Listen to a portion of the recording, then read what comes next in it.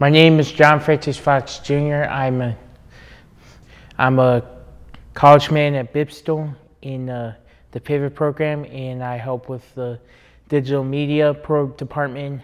And what I know, what inclusive means to me is it kind of reminds me of trying to feel special to people and hung out with new people and trying to show some spirit around for other people who feel inclusive, and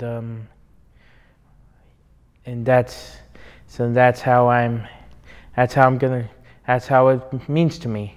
It does not matter.